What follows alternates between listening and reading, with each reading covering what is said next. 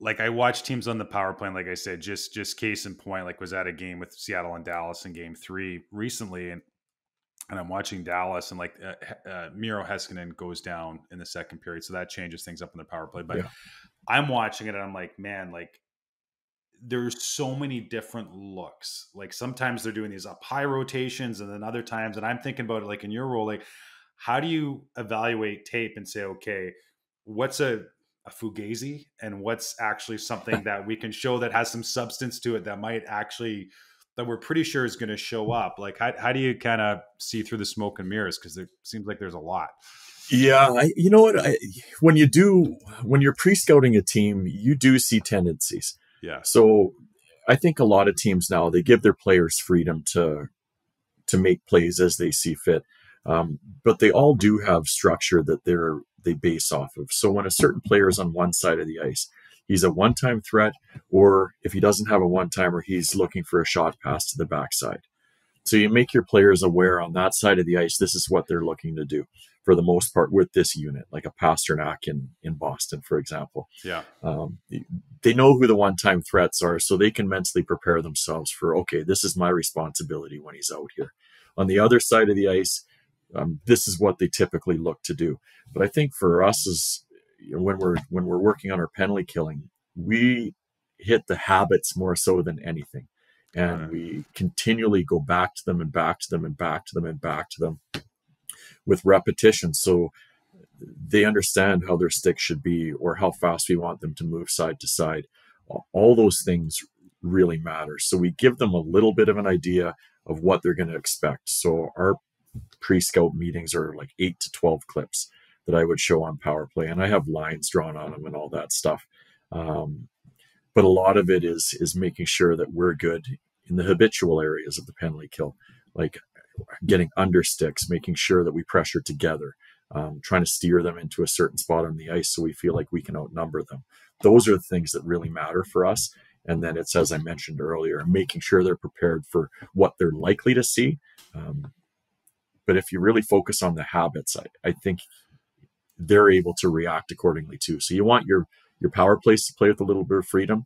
You have to trust your penalty killers to make good reads as well. So if you give them the information beforehand, trust the repetition as you've built your penalty kill over the year and over the season as it's moved along. And then you trust your players. Let them go out there and do the job and get it done for you. One of the most common questions we get at the coaches site is if we have any advice on how to practice the penalty kill.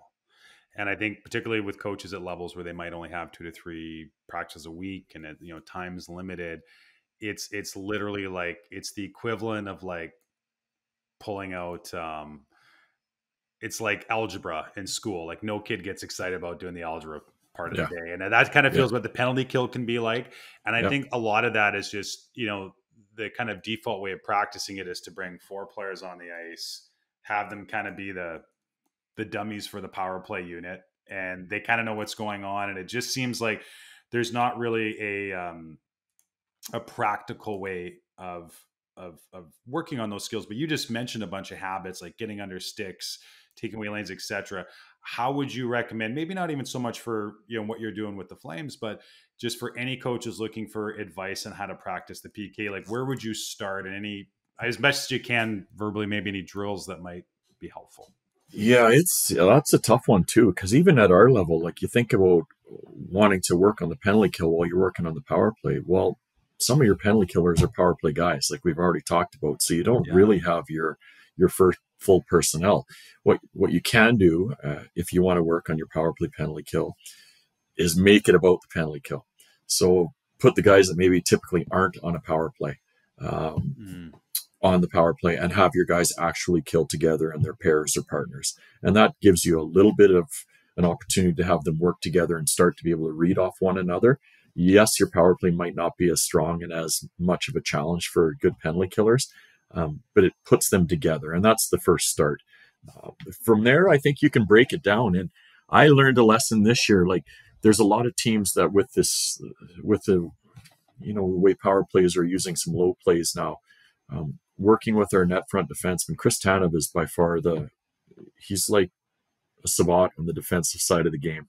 Like he sees it and reads it really, really well. And when he has trouble with something, or if he doesn't feel right about something, he works on it. So he grabbed me after one practice and he wanted to work on some denying passes from the goal line, but he wanted different options put in there. So sometimes it's as simple as having a coach and a player on the goal line, for example, and you're working on your defenseman that's at that dot where his stick should be and denying a pass to try to knock that down or not let it through. And then as you get progressing with that, you can add variables to it. So different people, different options. So he has to check his shoulders. He has to know where his stick is going to move to, where that pass is going to go. And you can do the same thing with forwards. Like certain teams, you can make little 2-on-1 games up top where it's one penalty kill forward versus a defenseman and another forward that's basically D-man walking to the middle and a forward's high on that flank. And he's trying to deny passes from one getting from the flank back up to that defenseman. His job is to make sure he cuts that off. Other teams kill differently than what we do for sure, but there's all sorts of little drills that you can break down with your players to work on the habits. And then you use your video, I think, if you have that ability to reinforce what you want to see done. So little denying the pass drills for your defenseman from below the goal line to the net front are unreal. It's something that's a hard skill for them to learn how to do. But if you continue to work on it all the time, different areas, different passes, it's amazing how much better they get at it. And sometimes, as you said, they don't want to work on it. They'd rather be the guy on the blue line walking and shooting or working the power play stuff. But you do see some improvements when you use some repetition in those type of drills. So it's breaking down a skill that you think is important and then trying to find a way you can put it into design a little drill for it in practice.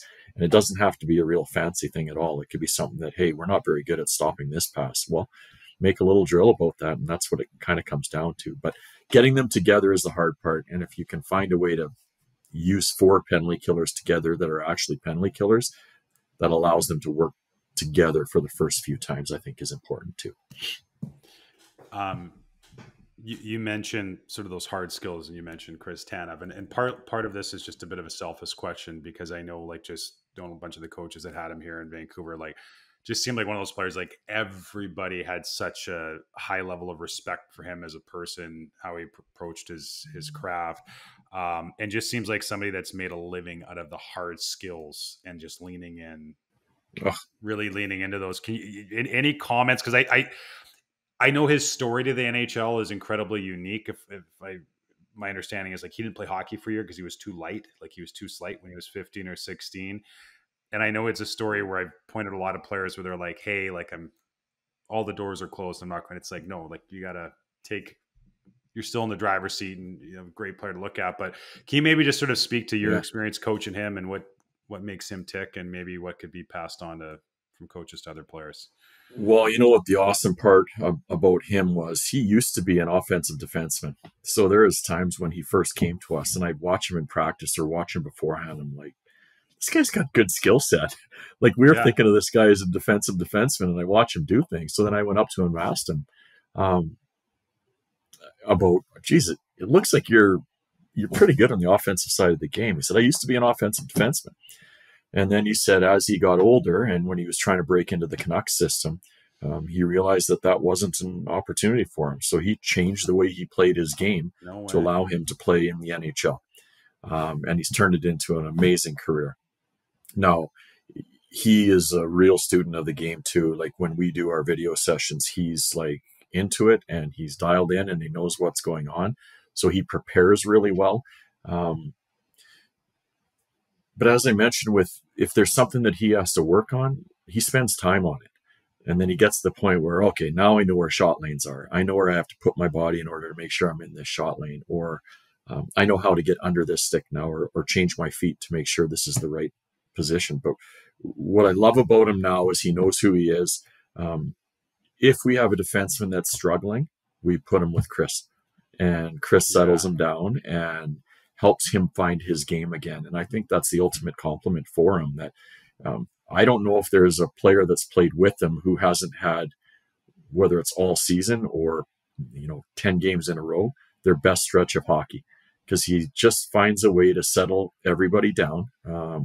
And it's not necessarily being overly vocal, but he's in the right spot at the right time. He takes a lot of pride in his details, and he makes his partners feel comfortable that they can play their game and he's going to take care of things around them.